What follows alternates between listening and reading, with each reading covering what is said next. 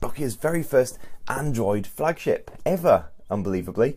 Obviously used to stick with good old Windows back in the day, but it's now made the switch to Google's mobile OS. And we're just going to do a quick unboxing, setup and all that kind of stuff, so you can see exactly what to expect.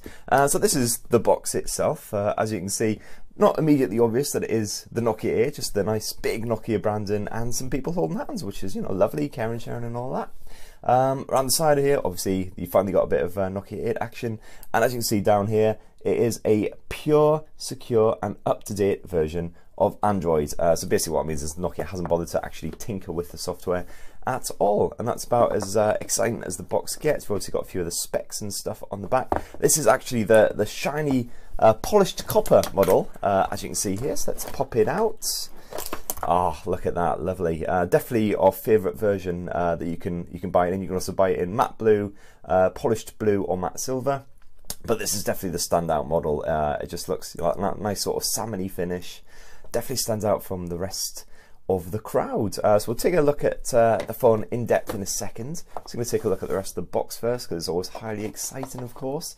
Hey, look, a Poke Pin. Oh, look, I've got 2 Poke Pin things. Wow. Buy one, get one free. Brilliant. Not that I actually bought this, of course, but shh, don't tell anyone. Nokia 8 instructions, warranty, yada, yada, yada. You also get, you get some lovely headphones bundled with it. There you go. With some bonus earbuds, always good. So don't expect them to be amazing quality, but it should definitely do the job as a backup pair. Then let's see what else we have in here. Hopefully a means of charging the phone. What do we got? Yes, okay, so there we go. 3-pin plug, which is always good. Sometimes it's the 2-pin European version that we get with our review samples. It's going to be 599 euros when this bad boy comes out in September. Haven't got a UK price yet, but we're expecting it to be around 549 to 599 pounds. We generally get screwed on that thanks to good old import taxes and the rest. And as you can see, it's good old Type-C USB for charging as well. Oh, and a little side-mounted slot there. Beautiful stuff. Right, so that's the box. Let's get rid of all that nonsense and let's have a look at the actual phone itself. So we've actually done a full hands-on review with this, so go check that out if you haven't already, as well as a couple of comparisons as well with the likes of the OnePlus. As you can see, nice dual sight double lens camera. Only juts ever so slightly from the surface, not too bad at all. Nice sort of rounded frame, although it does have quite chunky bezels. Let's just see if we can power it up. Yes, very good stuff. Quite chunky bezels above and below, kind of similar to Sony Xperia mobiles. So it does actually have a fair bit of girth to it. It feels more like the OnePlus 5 and other sort of 5.5 inch handsets, despite being a 5.3 inch. Oh yes, I never get bored of listening to that tone. Of course, obviously a bit of SIM card and microSD memory card slot on the side there. Up top, a headphone jack. And you've got power and volume buttons around the side there. And then down below you've got the Type-C USB and the speaker grill. So yeah, as I say, this is definitely our favourite to finish. It does, of course, scuff up a storm.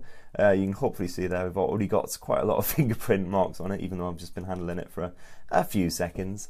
But it looks like actually it might already be, yeah, it's already been set up by the looks of it by Nokia. So we're straight into those raw Android desktops.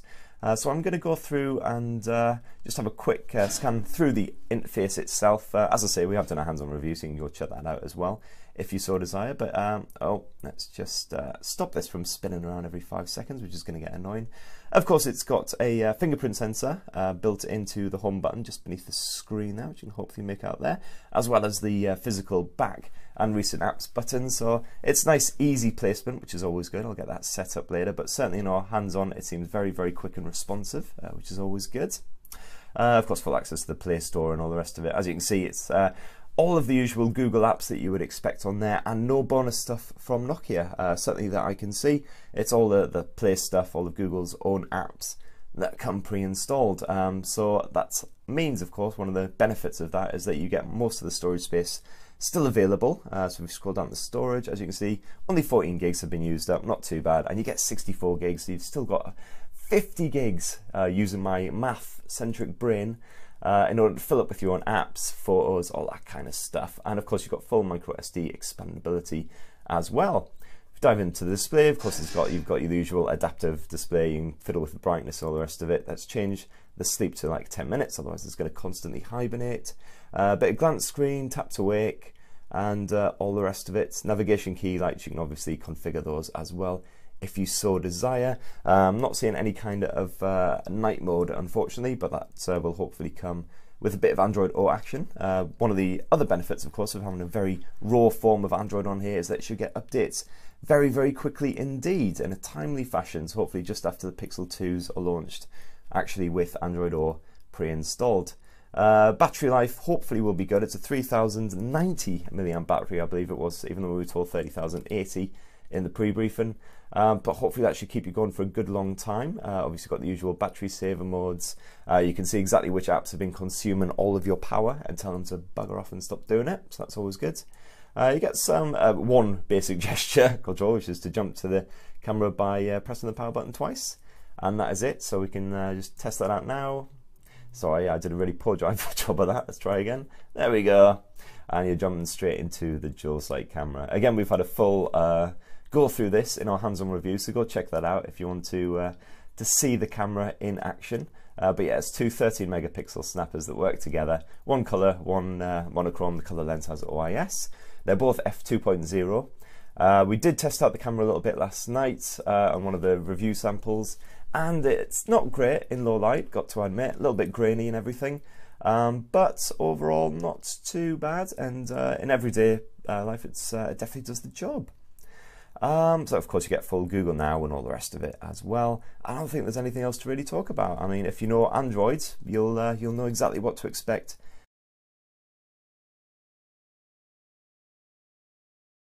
Look at, this is off to a good start. The Nokia 8 has most of the hallmarks of a modern flagship, while continuing the design language of the last three models. It has an attractive and very slim all-aluminium design with an average thickness of 7.3mm. It's 4.6mm at the thinnest point and 7.9mm at its thickest. It comes in a matte silver, matte blue, polished blue, and a very eye-grabbing polished copper. These colours adorn the back of the device but not the front.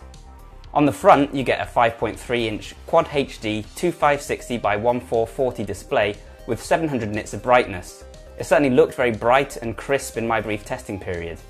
So it's quite stunning from the rear, but the device is also something of a fingerprint magnet, and it's very slippery. Those bezels are also starting to look a little bit last year compared to some of the other top-of-the-range phones. It's also not waterproof, but rather splash-proof with an IP54 rating. And specs-wise, this is once again a very good flagship showing, and it should be able to trade blows with the likes of the S8.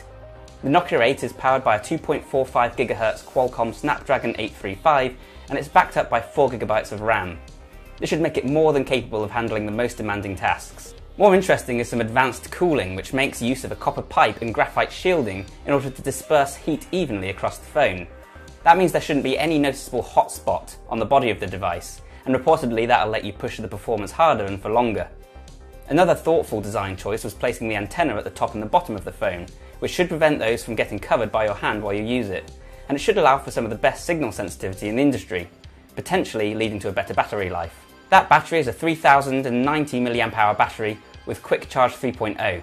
The phone also comes with 64 GB of internal storage, but this will be expandable up to 256 GB using an SD card. In terms of software, we can expect an entirely clean Android experience with no customization or bloatware. This should also mean that the device will receive quick updates, and Nokia promises that owning a Nokia 8 will be one of the fastest ways to get Android O in your hands. Of course, that remains to be seen. But I've been saving the best till last. The star of the show here is definitely the camera. The camera is the result of a partnership between HMD and Zeiss, and it's the core experience the phone is designed around. The rear shooter utilises two sensors, one colour and one monochrome. These two images are then combined into a single shot with greater contrast using image fusion technology. This is basically what we've seen on other handsets like the Honor 8 and the Honor 9. Both those sensors are 13 megapixel, but in a unique twist, so too is the front-facing camera, which utilises the exact same camera module in fact. That also means you get autofocus up front, which is another rare feature for a selfie camera. So the reasoning behind having a 13 megapixel camera on both the front and the back was to support what the company sees as the Nokia's killer feature, the Bophy. The Bophy feature allows users to snap photos or record video using footage from both the front and the rear camera, split down the middle 50-50. Whether shooting in this mode or recording regular video, that can then be streamed directly to Facebook Live or YouTube natively from the camera app. And what also makes this a good choice for content creation is top-tier audio recording, which uses Ozo audio. Using multiple microphones, it can capture a high dynamic range and record binaural audio.